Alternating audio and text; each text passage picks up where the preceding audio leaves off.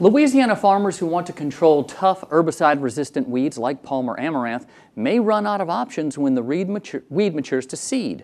Experts with the LSU Ag Center say the only thing that can control these kinds of weeds is cold steel. LSU Ag Center weed expert Daniel Stevenson stands in chest-deep soybeans as he explains that farmers in Arkansas spend as much as $150 per acre to control weeds that herbicides fail to control. Stevenson advises farmers that it may be hard to salvage a soybean crop when herbicides are not applied in a timely manner. We have 1, 2, 3, 4, 5 Palmer Amaranth plants.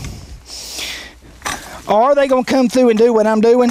Probably not, because if you think about what you got to pay to hoe these weeds down, it's quite expensive.